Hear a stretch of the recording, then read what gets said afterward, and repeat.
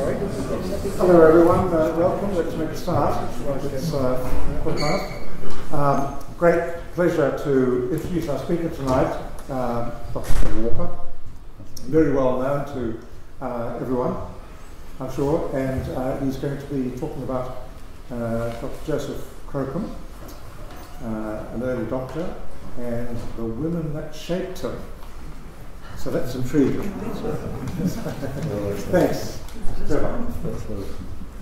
I'll just do a sound check first, because everyone I speak to tells me to speak up even when I'm just talking in the room.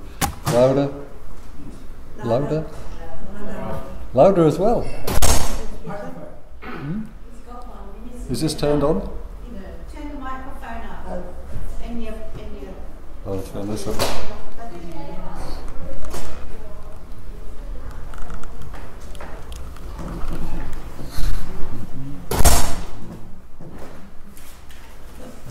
Looks as though it's on high anyway. I told you my voice was soft. Put this here. Kia ora. Ko te hul te awa, ko te North Sea, te moana, no Yorkshire a hau.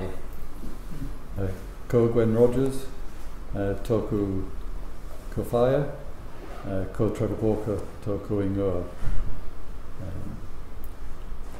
Ki te hunga mate, ki te hunga ora, tana koutou, tana koutou, tana koutou katoa. You might not learn anything tonight, except you will know why the Hull accent has been voted the ugliest in Britain. When I was in school in Yorkshire, I dropped history as soon as I could, because it was all about kings and queens and searching for power. I just couldn't relate to them, apart from the fact I couldn't remember the dates either. But I live in Karitani now, and I get my firewood from the Wakaiti Museum, and Bill, who organises the wood, Scud Macrocarpa, was delivering the wood, and he mentioned to me that they had some information on Dr. Crocome in the museum that no one had ever seen before, so that sort of sparked my interest. And I went to the museum, and they did have quite a few things, but not the journal that had never been seen before that I was hoping for. And so I started to read about him. He was the first doctor in the South Island and the second in New Zealand, but I started thinking about him as I read about him as the first rural doctor in the South Island, because I spent 19 years in Te Anau, and, which was the best job in the world, and so I was really involved with the other rural doctors, and even now, when I've been out of Te Anau for a long time, I still feel like a rural doctor, so I had this affinity, I thought, with Dr. Crocome. And as immigrant doctors, they all have a backstory. They may... Yep. I apologise for being early. There's a seat waiting for you. Anyone you want. I have to leave early too, but don't worry about it. Thank you for letting me in. Hello everybody. So all immigrant doctors have got a backstory, and I started wondering what Dr. Crocome's backstory was, and how he came to be in New Zealand in the days when there was just a few whaling stations dotted around the coast, and Maori who'd been decimated by measles, flu and tuberculosis. So Joseph Crocome was born in Bath in 1811, and to give you a feel for the times, Charles Dickens was born in 1812. I've just got to try and use this. Elizabeth Crocome it's the same Crocome as this Crocome. just in those days, so many people were illegitimate that, for instance, when Elizabeth was baptised, she had no idea what the Reverend Vicar was writing down. But Dr. Joseph Crocome his name was written down by his father, because he was an educated man, and he didn't know what it was written in the back. But it sounds sort of a bit posher, doesn't it? Crocome, so Crocome with a K in it. So I've tricked this to do that. So let's find out who Joseph Crocome is. This is a part of the probate of his father's will. I did try and send this out to people who might come to give them some fun transcribing it, but it's transcribed, that little part is transcribed under there.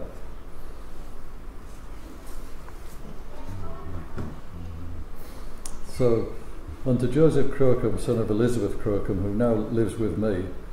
Well, who now lives with me is Regency code for my living mistress. But he's left him quite well set up. He's put him left him £150 per annum for the rest of his life. And it is my will and desire that he be brought up as a surgeon. And that's because Mr. Chopin, whose will this is, used to be a surgeon, but now in those times, was a plantation owner in the West Indies. So he was a third generation plantation owner. The first generation goes to the West Indies and starts the plantation. The second generation are sent back to England so they can get an education and come back and run the plantation. And what happens to the third generation is they go back to England, quite like it, and don't go back. And they put a manager into the plantation, which isn't very good for the slaves there, because slave plantations that were run by managers were treated much, more badly than the plantations that were run by the actual owners. So how did Mr. Chopin get together with Elizabeth Crocome? Well, it says further on in the will, excuse me, that Elizabeth Crocome is the sister of Mr. Chopin's servant William. So William has somehow introduced Elizabeth to Mr. Chopin, which sounds a bit sort of bit seedy. but it actually turned out quite well for both of them. What had happened is just before they met, the slave trade was abolished, and it didn't mean the slavery was abolished. It means the slave trade was abolished. So you were no longer allowed to take slaves from Africa and take them over to the West Indies to work. And luckily for the parliamentarians who passed this act, had a Royal Navy which had nothing to do since the War of Independence in America had finished.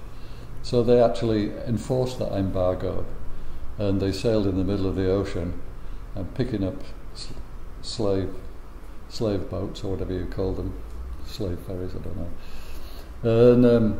and take the slaves back to Africa and keep the boats. So they had, it worked quite well. Now this gave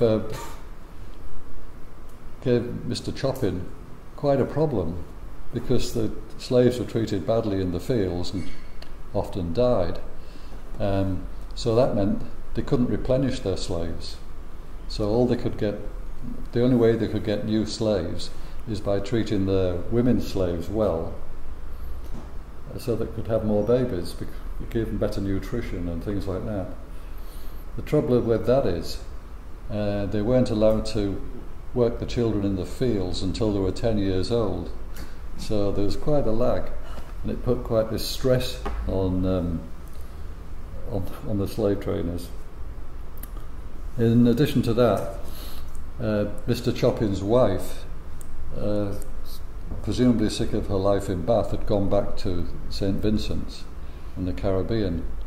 She had come from a plantation there, and that was her life that she was used to. She wasn't an English woman.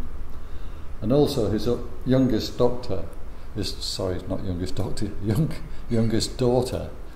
had just married, left home to get married, so he was really in sore need of womanly comfort, which he got from Elizabeth.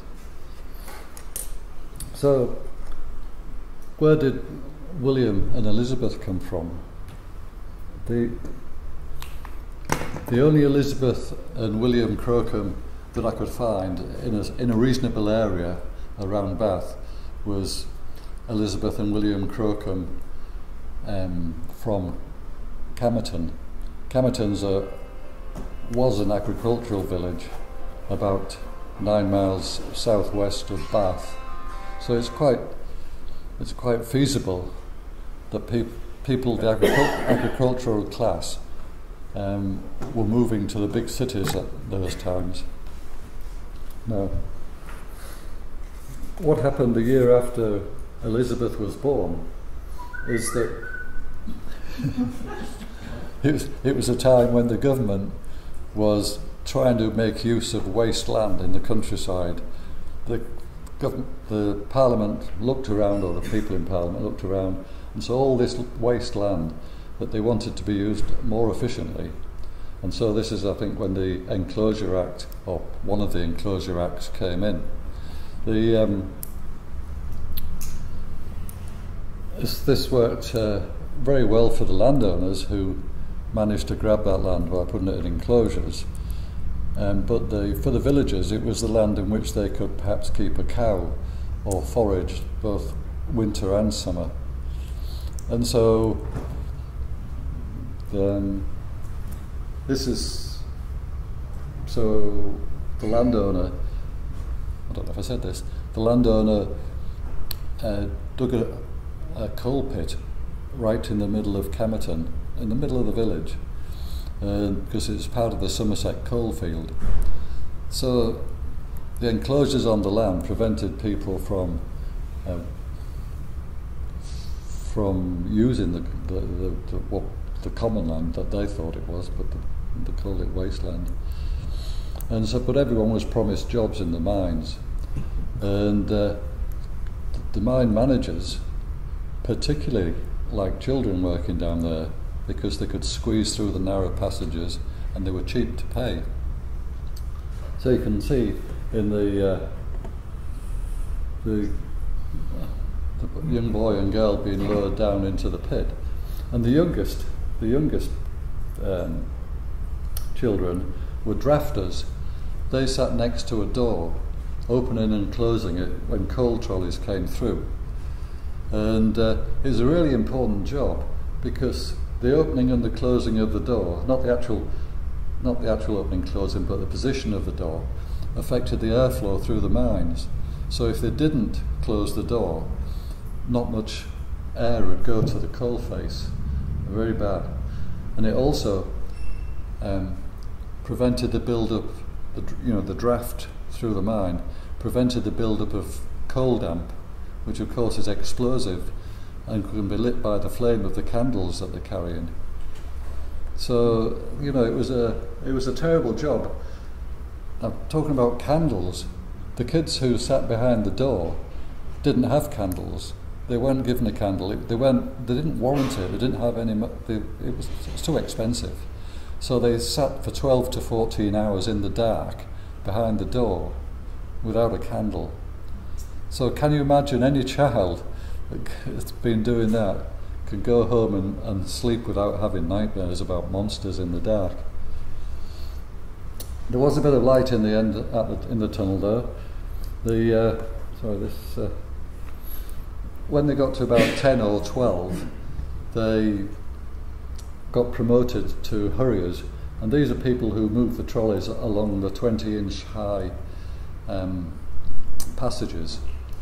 So the guy at the back there, the young boy, being about 10 or 12, pushes with his head and pushes with his hands.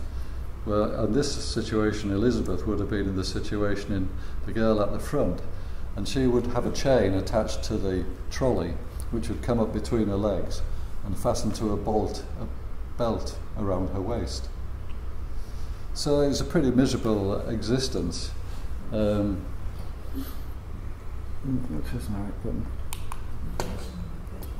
When they grew up, this is the life they could expect. They could be colliers at the coalface.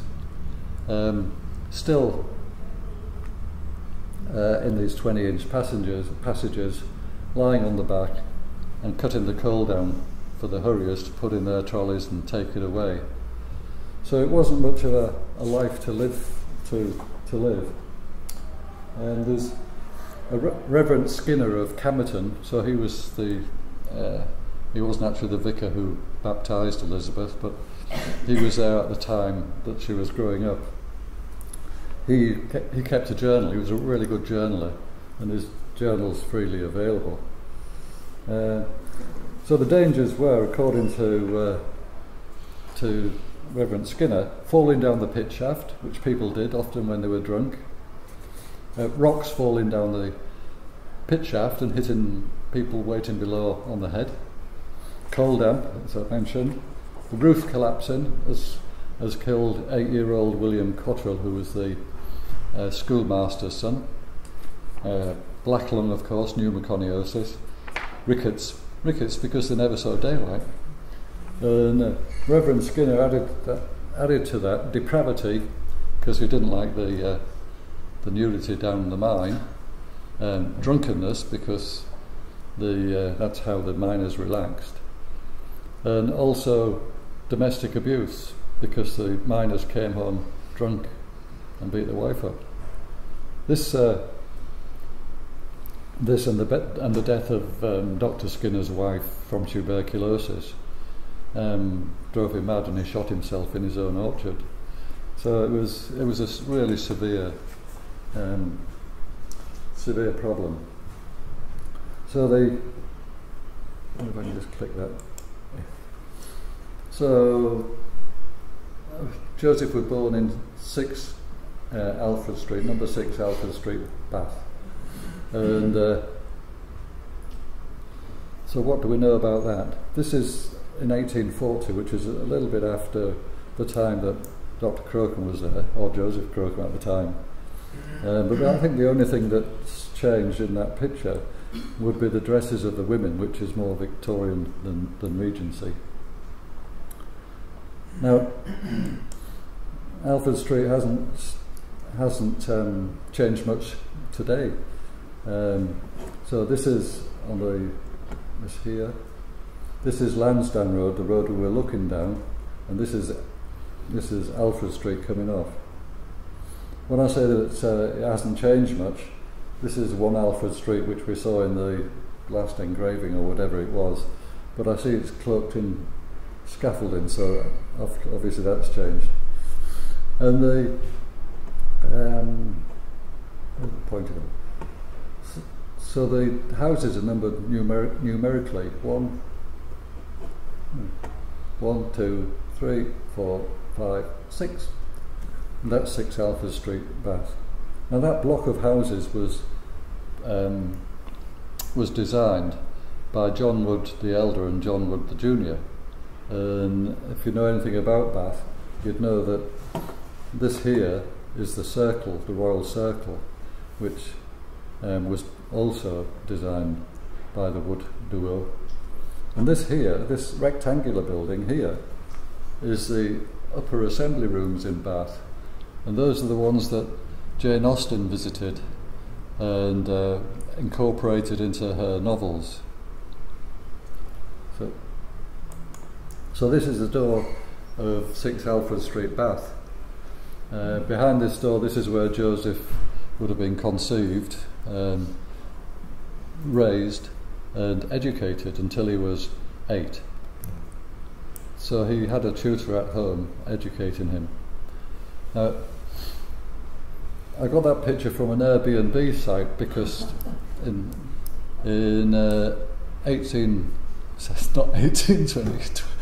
2020, Jan, my partner, and I were going back to Cardiff for the 50th anniversary of my graduation, and so I thought I could mix it in with finding out a bit more about Joseph Crocome, and discovered this Airbnb exactly where he lived. But of course, COVID put the stood in the way of the holiday and the anniversary. So at the age of 8, he goes to boarding school, and the boarding school of Dr. Henry Weaver in Beckington, which is about 9 miles south of Bath on the main coach road. It's still a school, it's still a boarding school, but it's primary now. So it's now called, I can't really see the name, but it is still a functioning school. It was a classical academy, and I'll have to look at the list of topics that he would have discovered. He was taught Greek, Latin, mathematics including mensuration. It's a form of mathematics, and I looked up a book on it, but I couldn't understand a word of it. But apparently it was really useful. Also the principles of taste, moral philosophy, astronomy, ancient and modern geography, and history. To name but a few. There's a few things after that you could take as well. Now, I've got no doubt that he would have been bullied there. You know, he was illegitimate. He was a slave owner's son. People think that it was Parliament that pushed back the abolition of slavery, but it wasn't. It was the people. It started off in Manchester, Northern England, with a petition of 10,000 people demanding the abolition of slavery, and it spread throughout the world. You could even buy sugar. You can buy containers of sugar which said on them, "Not made from slave labour." I mean, that sounds a really modern thing, doesn't it? But it was back then. So he would have been bullied there, no doubt, but he survived it. In 1824, both his father and Dr. Weaver died, and it was time for him to go and do his apprenticeship. So to do your apprenticeship, you've got to do your apprenticeship before you go to med school, not go to med school and do your apprenticeship. So he went to do his apprenticeship with Dr. Savory in Wendover. And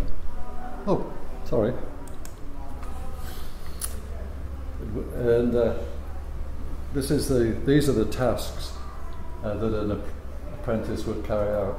Most of the time they'd be in the dispensary, and even in the night time they'd be in this dispensary because that's where they slept, because they don't want anyone stealing the drugs or the laudanum or whatever it is there. But he would, he'd observe and assist at a wide variety of things. And this is from a general thing about a guy who was an apprentice and told his story. But Dr. Savory did things like attend wagon accidents, and there's a record of that in the paper. So this comment here at the bottom here is a comment by John Keats, the poet, who also did surgery at Guy's Hospital, was trained as a surgeon, and he really resented paying 200 guineas a year to stand and hold the doctor's horse. So, goes off to London, which is London's an exciting and frightening place for Dr. Crocome. This is the demolition of the old London Bridge. So obviously the old bridge is on the right, and the new London Bridge has been built already, and the crowds used to gather on the parapet to watch what's going on. The reason they demolished the old London Bridge, even though it had been in place since the 1200s and had houses and shops on the top of it, the reason it was, the River Thames was really the lifeblood of the city. There were barges and ferries moving up and down all the time. But the trouble is the way that the arches on the old London Bridge had been designed meant that when the tidal surge came in, it was like a weir, and it was really hard to ride through it. So the barges and the ferrymen couldn't use the river the whole time for what they needed, and so this big change was made. The river itself was thought to be a great source of disease, because people threw the rubbish in there, they put the sewerage in there, dead dogs in there. Even if some of the poorer people couldn't afford to bury their relative who died, so they'd at night sneak out and put them in the river. Some of this was taken advantage of by mudlarks, which were young children or women who waded around the shallows of the river feeling for things in their feet. And if they found one lump of coal that had fallen off a coal barge, they'd have enough for that day to eat. It was strange times. And although the water stunk, the people on the riverbank used it for drinking water. They'd lower a bucket into it and leave it stand for a couple of days until the sediment settled, and then they'd drink it. But that wasn't thought to be the cause of any disease. What was thought to be the cause of the disease was the smell carrying miasma. Miasmas came up into the air and somehow got into your body and made you sick. So those miasmas, this is a map of the area. This is the new London Bridge. This here is St Thomas Hospital, and this here is Guy's Hospital. So St Thomas Hospital provided the surgical training, and Guy's Hospital provided the medical training, and they worked together until later times when there was a dispute and they separated. How's my voice going? It's good. All right.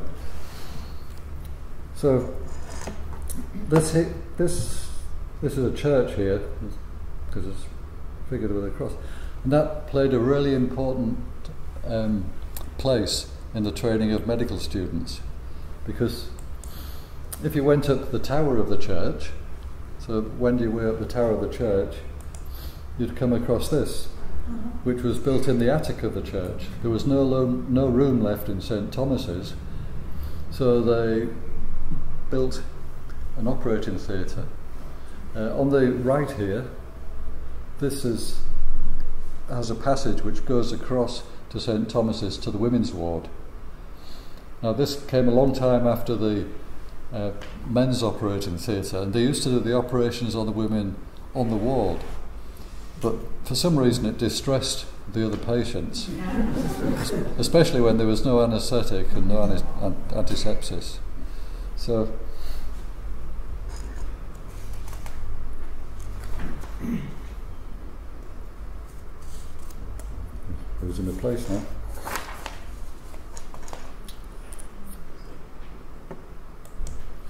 So across the road where the medical training was done was Guy's Charity Hospital. It was a charity hospital, but they only took people who would recover enough to get back to work. If you were never going to go back to work, or if you were dying, they wouldn't take you in. You had to be able to go back to work, and it was administrators who made the decision about who was admitted, not doctors or surgeons. And I just thought that sounded a bit familiar today.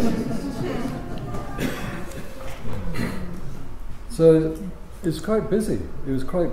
And while he was doing his training at Guy's and St Thomas's, he was also walking the wards at the London hospital. And he had the distinction of having his name mentioned 3 times in the Lancet, even before he qualified.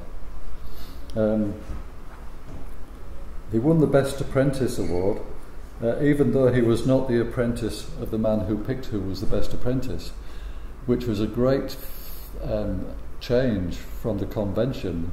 You know, people who were picking apprentices always picked their own apprentice, and the person who missed out wrote a letter of complaint to the Lancet. So I thought it was quite funny. And also the Thomas Wakeley was the editor of the Lancet, and he was a very opinionated, aggressive, but influential man, and so he liked to criticise people quite a lot in the Lancet. And they criticised Joseph's class. They criticised one of his tutors, and they all objected to it. They told the article said the tutor was too old, so they objected because they really liked him as a tutor. And then later on, he wrote himself defending a surgeon who was criticised in the Lancet again, not for being too old, but because of the care of his patient. Well, this made Thomas Wakeley react to it, and he's castigated. Under his article, he castigated James, and I think it might have counted against him later when he qualified. But before he qualified, he managed to marry Isabella Lowe, a nurse. She signed this marriage certificate with her mark, as most people seem to do in those days. Isabella was born in Magdalen Rents. It's a great name. It took me ages to find it on the map. And the reason I couldn't find it, it was now being demolished and is at the bottom of St Catherine's Docks, which is right next to the Tower of London. And St Catherine's Docks were it's all right, come in. St Catherine's Docks had been commissioned to serve the whaling trade, and so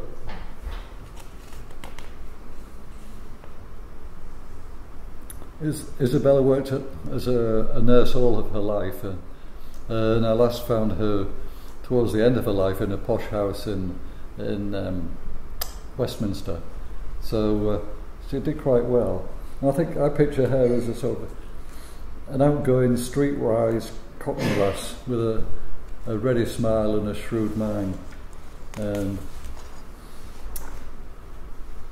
So his attentions with Isabella didn't stop him from qualifying with his MRCS in 1833.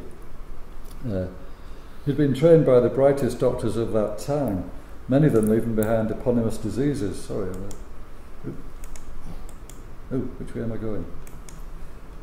How do I go backwards? Backspace? I'm good at backspace. Use the arrow. Back arrow. Back arrow on this one. Oh, you're right. So he'd been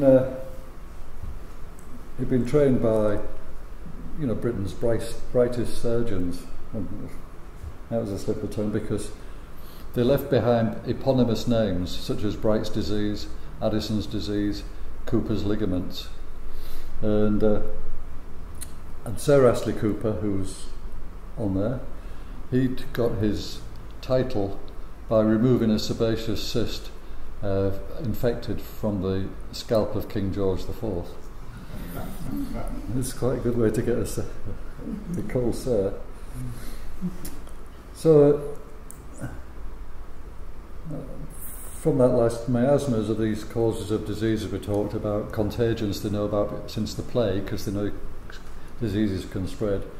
Self-abuse was a very popular reason for illness. Surgery anatomy, the teachers at surgery anatomy were very skilled and had a good knowledge, but they didn't have anaesthetics or antisepsis to help them at all. And so their knowledge of anatomy and surgery didn't stop people from dying of sepsis.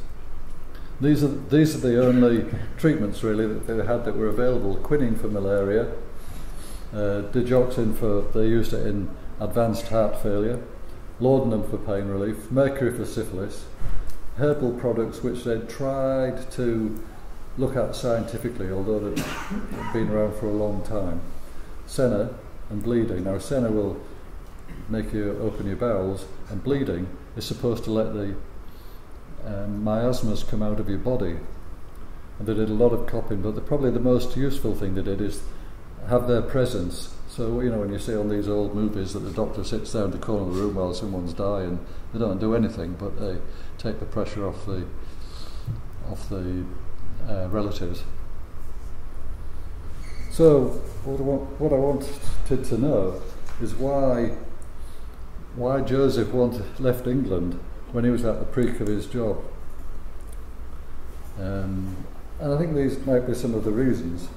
There were very few jobs available because medical schools had opened up in Scotland, but also provincial medical schools were opening up around the country, so there was a glut of doctors.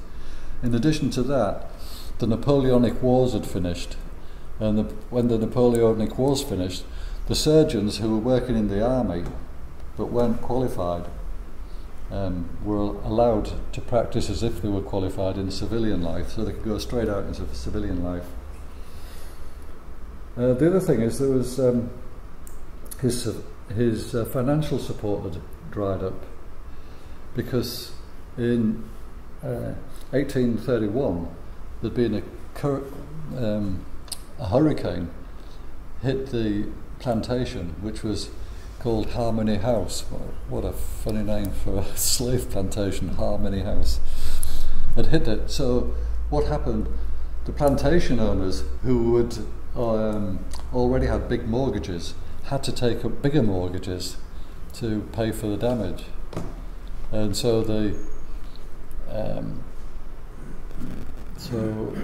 in 1833, the same year that Joseph qualified, slavery itself was abolished. Slavery was abolished, and so they couldn't keep using slaves. But luckily, the British government came to their help and compensated the slave owners for their losses. Unfortunately, the mortgage company decided that the compensation should be theirs, and they won the award. So all of a sudden, Joseph's source of income dried up. So it was hard to get a job. He had no money. He couldn't sort of afford his brass plate, and so he looked for another job. So at St. Catherine's Dock, which we talked about earlier, the whaling agents, the agents for the whaling boats, were advertising for doctors, because every whaling ship from Britain had to have a doctor as a surgeon. They had to have a surgeon on board. And so he had a choice. He could go up to the Arctic, or he could go to the Pacific. The Arctic advantage was that there were shorter trips, and they didn't have to worry about the blubber going off before they got back home. The Pacific whaling, they would be away for 3 to 4 years, but it sounded a bit more exciting, I think.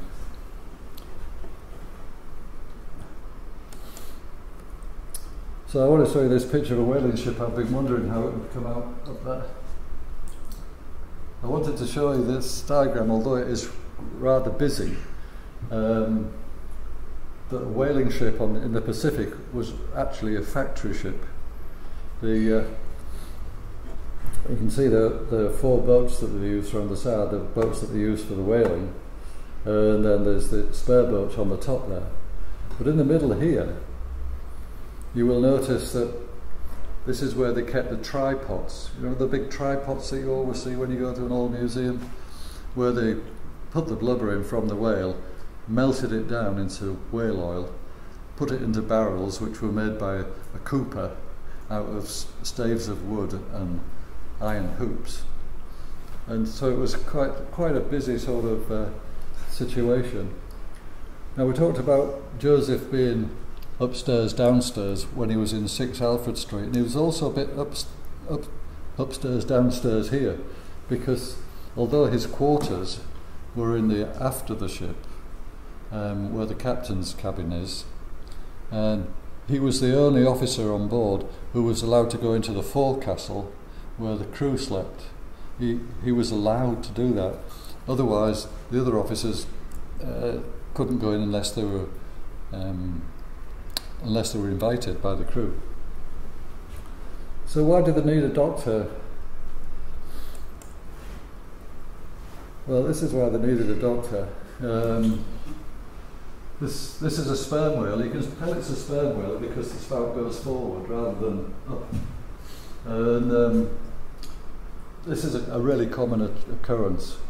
You know, they'd harpoon the whale when it came up to breathe, and then get towed behind it like a and then when it came up for its next breath, they'd get in there and kill it. But one of the things that the whale did before it died is it rolled, and that happened. You know, it happened. It twisted the ropes around and sometimes tangled around people's legs and dropped them down and drowned them. Sailors generally in those days couldn't swim. They never learnt to swim because a big sailing bark like this doesn't turn around easy. If you fall overboard, it's going to be ages. So they'd rather just drown than hang around in the ocean to be eaten by a shark. That was their suspicion.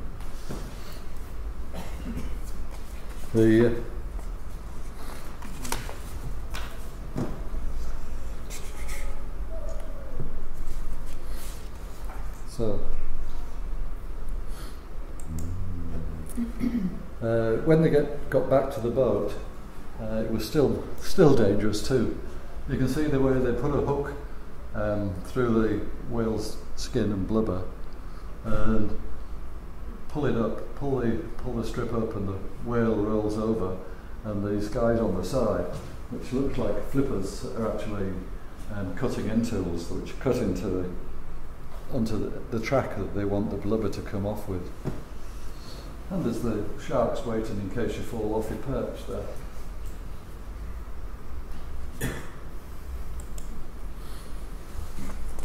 So these yellow spots are the only place we know for sure that Lucinda went to. Started off in Gravesend, popped into the Mediterranean, came back to Pernambuco in Brazil, round the Horn, and up to Iquique, which was always changing hand, but I think it was held by Peru in those days. Iquique is a good place to stop and reprovision. It was a very busy port because it had the only major nitrate source in the world in the desert behind it. And the nitrates, of course, were used throughout the world for explosives and for fertilizer. So they stopped in there for provisions, and the superintendent of the mine asked Dr.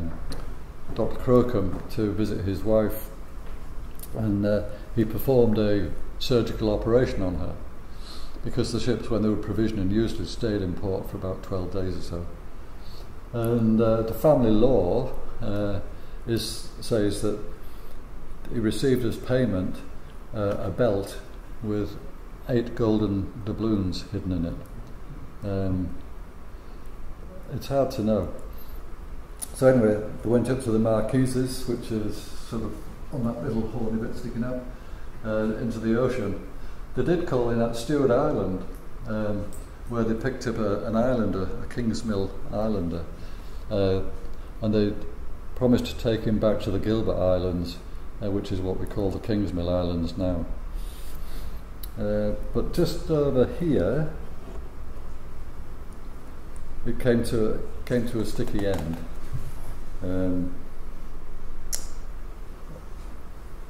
So I'll have to read this because it's a bit complicated. On the 20th of January 1830, with a third mate at the helm, Lucinda ran into an uncharted reef in the middle of the night during a squall. They were 75 miles northwest of the top end of New Caledonia. The vessel struck so violently it was impossible to save her. There were 29 men on board, and they provisioned 4 boats with clothing, food and water, a sextant and a chronometer. Those left on board, including the captain, had to slide down the months. As they lowered the boats, the starboard bilges gave away, and Lucinda turned on its side. Those left on board, including the captain, had to slide down the Muntz metal to get into the boats. Muntz metals was an early form of brass, which they used in instead of copper to coat the bottom of the boats to stop the worms getting into it and rotting it. It was really rough, and most of the food they'd put on board was bread, but that got ruined straight away. They headed for Lahert's Island, which is just to the northwest of New Caledonia. The New Caledonians had a terrible reputation for cannibalism, so they thought they might get away with it on an island. They landed there and found a few coconuts and took on some water, and then a big group of natives came along the beach, and so they rushed back to get into the boats and tried to push themselves up, but the natives dive after them into the surf and try to grab them and grab the boats and grab them, and so the whalers took out the knife and slashed away at their hands and arms, and eventually got away. And then they had to get out through the reef, which is around Lahert's Island, and start on their long voyage. They did have sails; they could pull a sail. They had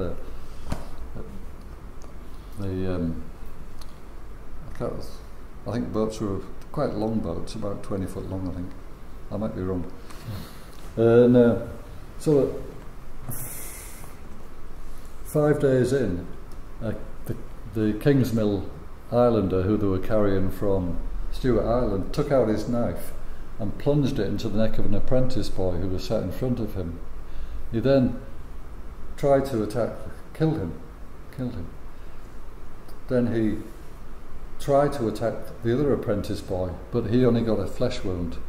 And then there was another Islander on board, and he tried to attack him, and the guy fended him off with his hands until the rest of the crew grabbed hold of this Kingsmill Islander, and they threw him overboard and left him to his fate and carried on their way. So the next day, one of the boats started leaking badly, and they had to abandon it. So they had to take the 20, how many men left now? 27 men? The 27 men into 3 boats now. So the water was getting ready to go over the gunwale. So they had to get rid of everything. They had to get rid of the sextant, the chronometer, because they didn't have a sextant. It's very hard to tell where you are. And the chronometer. The captain had £200 worth of ready cash that he had to throw overboard. Now I do not know if Dr. Crocome threw away his 8 doubloons hidden in his belt. I think he would. I think he was too good not to. So 2 days later, don't forget to go in all the way. Oh, sorry. So this is where they hit the reef. This is Lahert's Island, and then they made it across the way. They were heading down actually to Moreton Bay, which is down here, where Brisbane is now. That was 1,000 miles away. 1,000 miles of ocean with nothing after Lahert's Island there. And the day after they'd lost that boat, another squall came up, and the boat was capsized and sunk. and the carpenter was drowned. So all of them had to get into 2 boats now.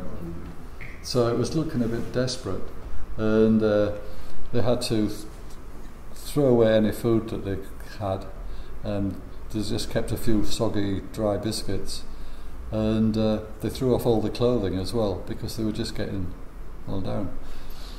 And they made their way slowly across to the Australian continent. And when they got there, they found that they were actually in Hervey Bay rather than, was it Harvey Bay? It might be Harvey Bay, rather than Moreton Bay. Now there they managed to catch some fish. The weather had calmed down and they were able to dry out the first time they'd been able to get dry since they started on the 20th of January. And sorry, these white marks on here, they mark off the days. So it was a 13-day journey. And so they caught some fish, they got some water, and they had berries to eat as well. Unfortunately, the berries were poisonous, so they all got diarrhea. So they managed to set off again, and but the wind had dropped, and they had to depend on rowing. When they got around the point there, they saw this was success, and in a way it was success, but it's actually the schooner Success who was becalmed, and so because it was becalmed, they managed to catch it, and the crew took them aboard, took the boats aboard, and took them to Sydney. So they were hauled aboard the schooner Success, exhausted, ill-nourished, and nearly naked. So this is Sydney in 1838. It's quite a metropolis, and it wasn't long before all the crew had been given jobs as soon as they recuperated. Now Joseph was offered to come to Otaku in near Weller's Rock on the Otago Peninsula, because they had a shore whaling station there. If you look at this picture here, I don't know if you can make any sense of it, but this is the Otago Harbour, this is Otaku here, this is Wakoaiti. Now in comparison to Sydney, the Maori population had been decimated by all this incoming disease, and then there was a few whaling stations dotted around the coast. So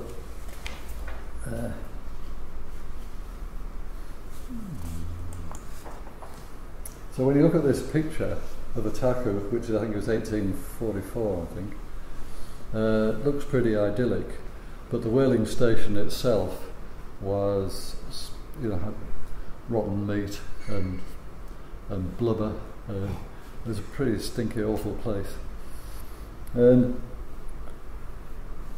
so when Joseph was there, the manager of the station and part owner of the station was Edward Weller. That's why you get the name Weller's Rock. And Octavius Harwood, who's got that very famous journal, they had breakfast with Edward Weller in the morning. And one day, Edward took out a cudgeon. Is it a cudgeon? Something to hit people over the head with. What's it called? That'll do. That'll do, it's present. Yeah. Good word. I want to know. Cudgeon. A big piece of wood. Big piece of wood. And hit Joseph over the head. And for good measure, when he was on the floor unconscious, he gave him another blow to the head. And he was bleeding profusely. Edward Weller immediately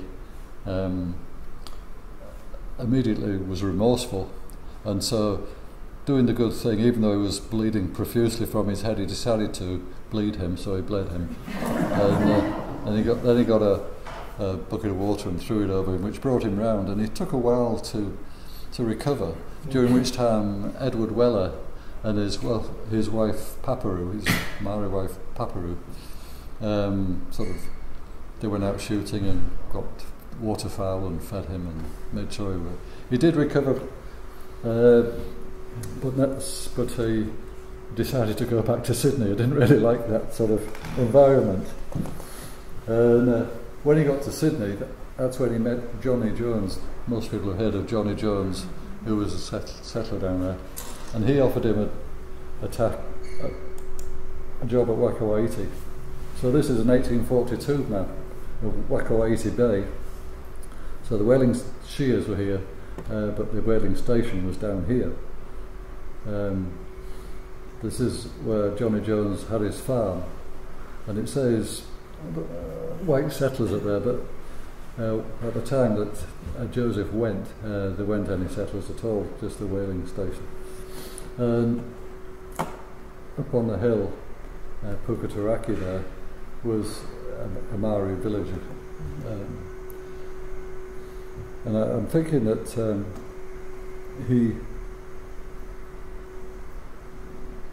I was thinking that when he got there, he made friends with some Maori chief there, and I'm thinking it was Karako who lived in Puketeraki around that time. And so he worked there for a long time. He had to walk everywhere. He still serviced to Taku. If he would get a boat, he'd walk to Blueskin Bay, he'd walk to Meraki. Didn't get paid because there was no cash to pay you with in those days. And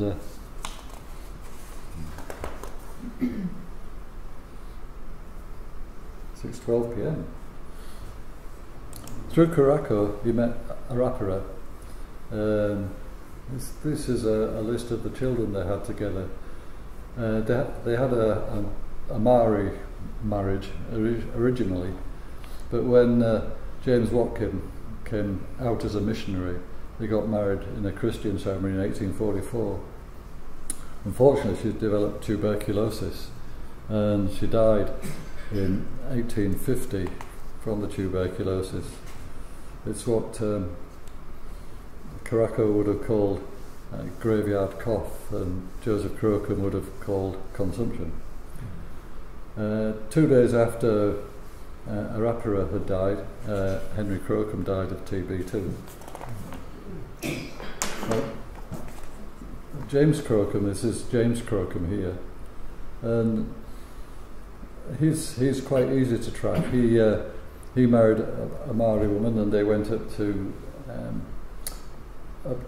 Timaru, and he worked for the harbour ward, and they became quite celebrities. James acquitted himself really well in a rescue, and they were always in the paper, Mr. and Mrs. James Crocome, for going to the ballet or going to a ball. And Mrs. Crocome won the nail driving contest at the local fair. There's a story I'll skip because I think I'm running a bit out of time. I was going to tell you a story about James Jones, an 8 and a 9-year-old boy, and this chap called Dalziel, who told the story of him and Jamie Jones and Dr. Crocome's son, James Crocome, when they were playing together up on the hill near Jones's farm, and they decided to set fire to this area to clear it so they could grow chickens on it. They were only 8 or 9 and really didn't have any idea but the fire got got out of control, and the father came looking for them with a whip, but they all hid until it was dark, etc. And it told quite a nice story that these 8 and 9-year-olds could play together, with Joseph being of mixed, James Crocome being of mixed race. But if you look on this here, this is Eliza Crocome, who at the age of 15 died suddenly. She was in Dunedin. She was, and I want to draw your attention, this is her coroner's case, and this is the surgeon's remarks. And when you come down to this line, which has got a a mark across it. It says, "She has been too well fed, and you know these half-castes are always idle." So you get these mixed stories. It seems that James perhaps didn't feel any prejudice against him, but obviously it was still there in the early settlers.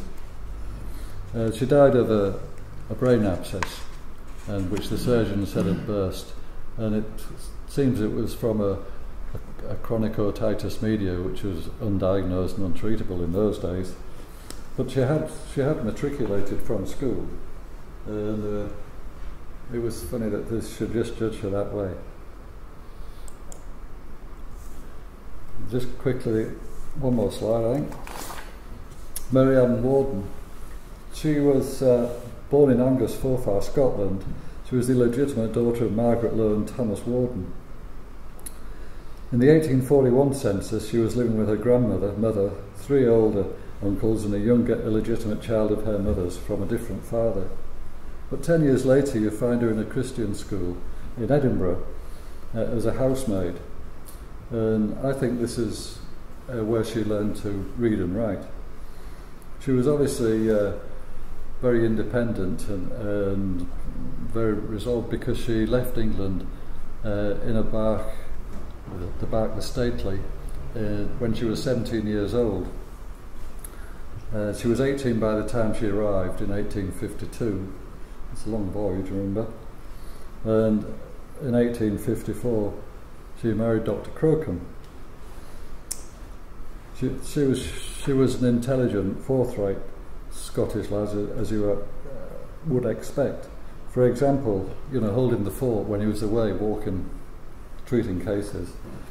And when Joseph was appointed as postmaster, she did most of the work. She moved to Dunedin in the later years of his life, and once she'd passed 100 years old, she was regularly appeared in the newspaper. Everyone reported on her birthday. She was still reading the paper and enjoying others' company, had friends coming round.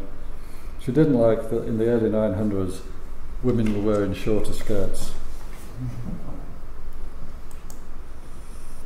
Now this is Mary Ann Warden under her name, and on the left there we have her wedding dress, which is, and modelling it is Audrey here. This young lady sitting over here is Audrey, who is Joseph and Mary Ann Crocome's great grandchild.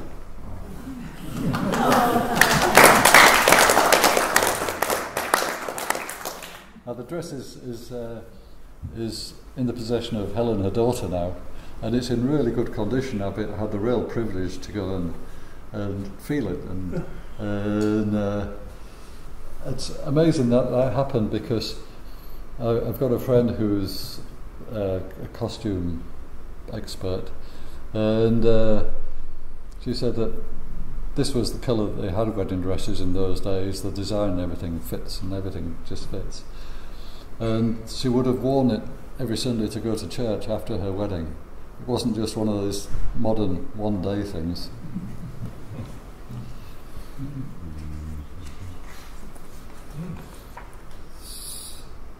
So this is my last slide. I've gone over time.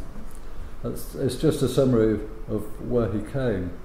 I think his story is a real interesting one, and if you haven't learnt anything today, though, from the talk, you will have learnt why the accent of people from Hull is been voted the most ugly accent in Britain. So if you want to, I think I didn't want to go any further really. I'll get Dr. Crocome to sign us off, and if you've got any questions before people start to drift away. Wonderful. Okay. Questions? There must be questions. So, what happened to his first wife? Did he just leave it? His first wife, she was left behind. And what happened in those days, if you didn't see your husband for 7 days, he went to sea and you didn't see them for 7 years, you could declare yourself a widow. And exactly 7 years after he left England, she married again.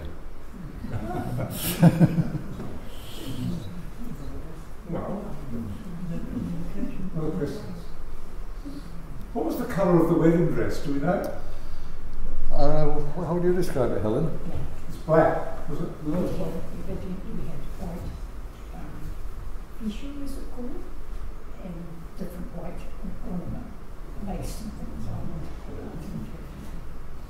The outside of it is sort of, I thought it was sort of brownish, isn't it? The outside. Could you repeat that, please? We couldn't hear it over here. Sorry, what was that? What the lady said, couldn't hear. So, Audrey, what was it, Audrey? Oh, Not here. it was basically black, but it wasn't a sort of a musky black, a dark. Yeah, it's really hard to Black explain. basically, but it had white issue and.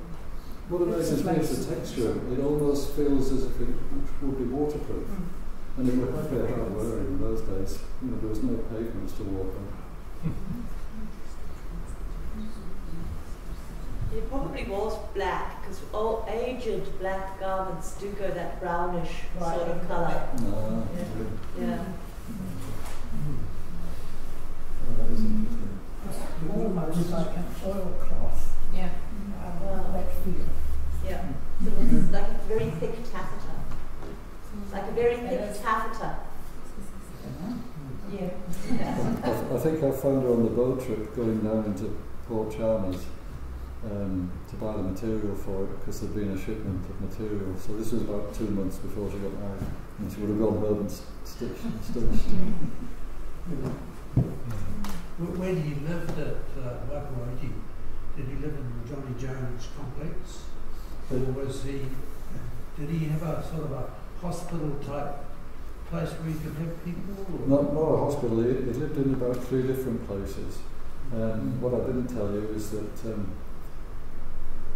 he lived with a ruckera in a house that they'd got halfway up the hill that goes towards Johnny Jones's place. And but when a ruckera died, and the child died 2 days afterwards, the local Maori declared the place taboo and burnt his house down, so he lost everything again. And then he moved into a place on Hawkesbury Bush. And then in the gold rush days, people landed in Dunedin coming here for the gold rush, but they couldn't get inland until they had to go out to sea again and land on Wakawaiti Beach. And Johnny Jones made a town that came out from the beach, and so there were houses on both sides of it, but they were landed in Wakawaiti Beach, and up they went to Beach Street, and they were buying their goods from there and staying in the hotels, then off to go to where Palmerston now is, and then cut inland. And so he had a house there in Beach Street, and so I'm not sure where he died. He's buried in the St John's Church in Beach Street, and when his wife died in Dunedin, she was brought out here and buried in Beach Street too. Just a personal interest. I don't suppose you ever came across in researching Jimmy Jones's farm. My great-grandfather worked on that farm. His name was William Reynolds Hall. What was his name? William Reynolds Hall. And he came out as a ship's boy on a ship to Port Chalmers. I can't remember the name of the ship, but I do have a record of it. And he received permission from the captain to leave the ship. And he was only 14 at the time and went and worked on Jimmy Jones's farm. I've read that story. Have you? Well, it'd be really interesting to have a chat with you about it afterwards. Yes. So he was my great-grandfather. What did he do after that? Did he stay working on the farm? No, he moved down to Dunedin and he became a a prosperous, he owned a shop in Pitzer Street in between, Yeah. became quite prosperous. He stood for council twice but didn't get elected. He had, I think it was 13 children, 11 of whom survived to adulthood. One died in World War I. My grandfather was the youngest and was born in 1896. And unfortunately, he died before even my father was born in an accident. He was an electrical linesman and died in a thunderstorm and fell off a roof. We don't know whether he was struck by lightning or, it's very stormy and slippery. When you asked if Dr. Crocome worked there, he tutored Dr. Crocome's kids for a bit, and when Arapro died, he moved into the single men's quarters at the farm. And during that time, he was, really got into his drink. He was really, really pushed down, depressed about it. Did any of his records survive? Do we know what sort of clinical problems he dealt with during his time on land? Yeah, there are a few, but not many. This is his signature here is from a letter to Octavius Harwood, because although he'd left Otago, he kept a relationship with him, and he'd borrowed Octavius Harwood's medicine chest, and he was apologising because he'd kept it for 5 years. So this is why he says, believe me, I remain yours truly. So there's newspaper accounts of him going out to hospital, and there's newspaper accounts of coroner's inquest. At one time, the coroner sort of grumbled at him. He said Joseph had said he died of a head injury because he had a big head wound, and the coroner said to him, did you crack his skull? So remove the top of his skull to see if he had a head injury. So he said, no, there was no need to. You could see it was a head injury. So anyway, the coroner, I think, it sounded like to crack a skull. It sounds like a word that a doctor would use. And I think Hocken was the coroner somewhere around that time. I'm not sure. This talk about him going out to a chap who'd fallen off his horse and his leg had caught in the stirrup, and he was dragged around and munched up his leg. But there's no clinical records. There is that medical kit of his that's purported to be his. Yeah, I think that's the one that he used it, but I think it was Octavius. It's very sophisticated for a time that had no anaesthesia and had some interesting bone cutting tools in it. Oh, gee. And well, the surgical kit that you sent in the picture, it's just wonderful. God, blimey. It can't be the one that he got given at the London hospital for his thing, because everything would have been lost in the rescue. Does this medical kit exist still? Sorry? Does the medical kit you're talking about still exist? I think Trevor's identified that he wouldn't have brought anything himself because of the shipwreck, but there's a kit sitting in Toitu which is he would have credited to him.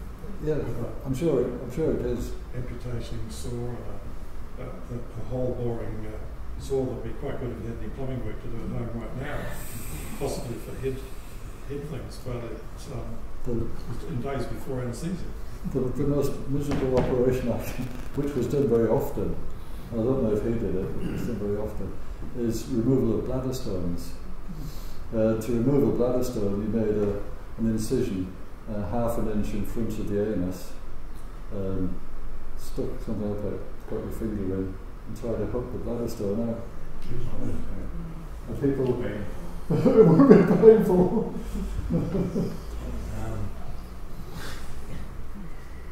Questions? Yes. No more questions. Trevor. Thanks for coming, guys. Absolutely wonderful. Please join me.